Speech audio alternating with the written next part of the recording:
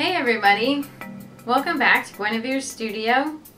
We're going to do something a little bit different this time. I'm going to show you a little bit of time-lapse of a painting I did last week, a little bit of the process. It wasn't like a serious painting, I just did it for fun. It was kind of a challenge for myself to see if I could just do a figure painting for one day painting, and I was trying to paint a little bit looser. So I also have a bunch of news to tell you about. So next week I am going to be in Denver for the International Guild of Realism 11th annual exhibition. I have a painting in the show, and the show is going to be at Gallery 1261 in downtown Denver. So I'm really excited to go. It's going to be so much fun, and the show looks amazing. So if you're in the Denver area, you should totally come and check it out. Also, my painting is in the current issue of American Art Collector. So you guys can check that out if you have it available to you. I am in this article from Classical to Contemporary about the show. I'll show you my painting. There it is.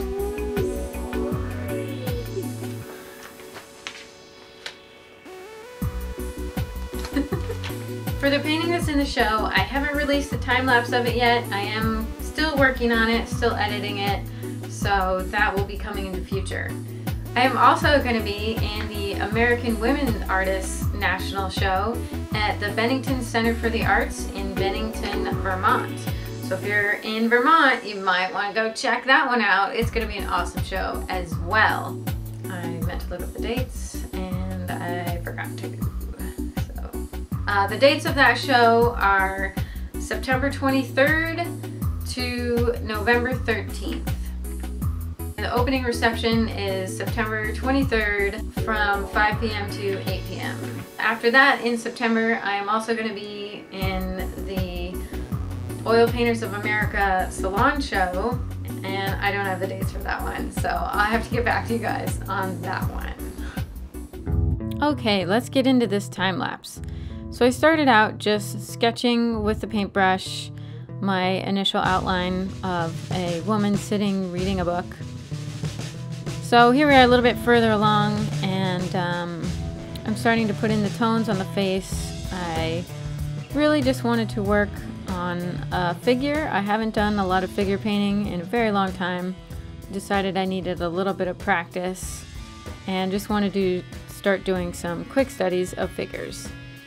Now you'll also see that in this footage it's a little bit different. This is actually my Twitch setup. For some reason my camera wasn't working this day. I think something's wrong with my memory card, so I'm gonna have to get another memory card for it. But basically it wouldn't let me record. So we're looking at my footage from my Twitch broadcast that day. I did this whole painting live on Twitch, and so that's what the background is. We've got my break timer. I'll take a break in about 12 minutes, and my recent donors are scrolling by at the top. And now you get to see me in my studio painting as well, from a different angle than most of my time lapses. Pretty self-explanatory, but yes, this is what it looks like when I'm streaming on Twitch. So anyway, with this woman, I just wanted to be a little bit more creative and focus on just getting the figure right and then having fun with it, painting a lot looser than I usually do. So I was trying to keep myself working quickly and getting it done in one sitting. I definitely didn't want to return to this painting multiple times, so I just tried to get it all done at once. I spent a lot of time working on the face. Again, I haven't painted a figure in a while, so getting the details of the face right were very important and wanted to take my time there. Whereas the rest of the painting, especially the background, I really worked very quickly.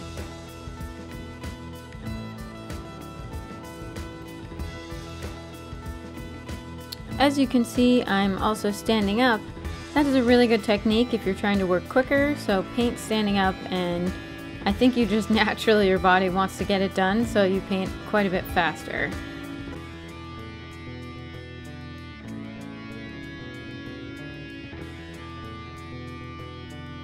here we are starting to put some background in. So again, I was just totally making it up, and at this point I just wanted to play with the color, and so I went with this green color because the background was so yellow. I really just wanted to get rid of some of the yellow. I think I might have overdone it in the end and got rid of a little bit too much yellow. I probably should have kept some maybe in the hair and then in some of the later lights that I put in. But I think it came out okay anyway.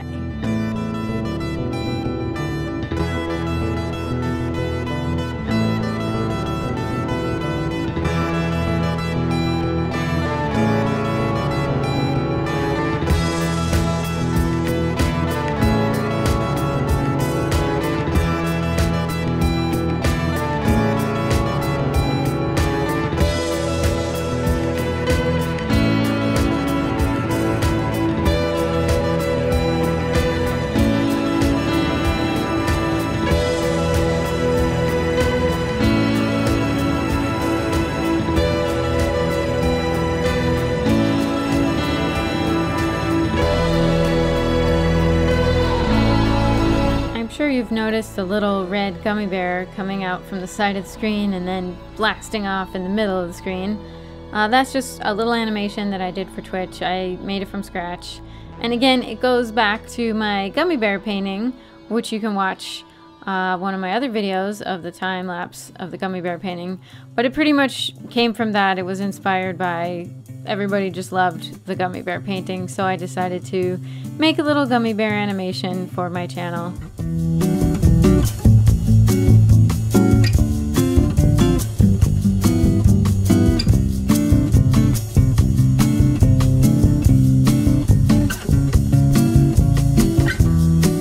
When it came time to do the clothing, I also wanted to make up the clothing. I sort of wanted to make it look like she was laying in bed with a blanket wrapped around her, or maybe like a big nightgown or something.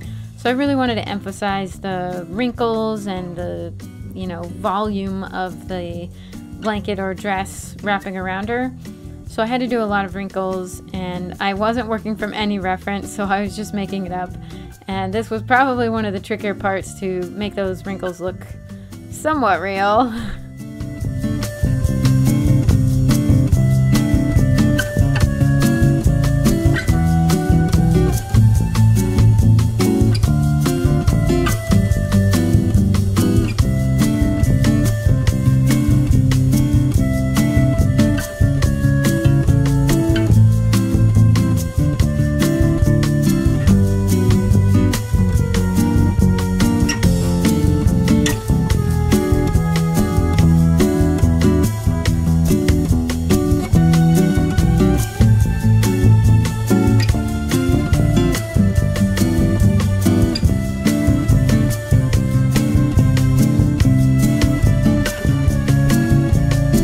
Actually, one of my favorite parts, putting the little details of the design on her dress. I just love details. I just can't stop myself from adding a little bit of extra detail here and there.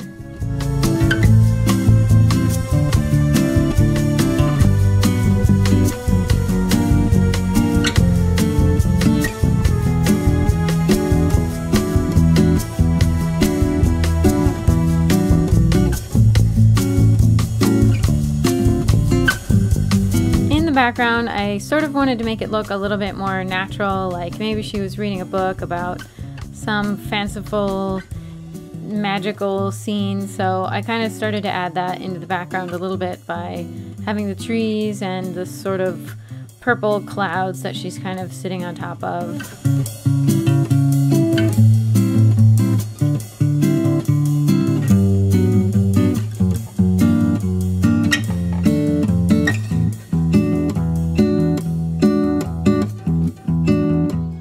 Some late breaking news. I also forgot to mention that I sold a couple paintings in my automotive show.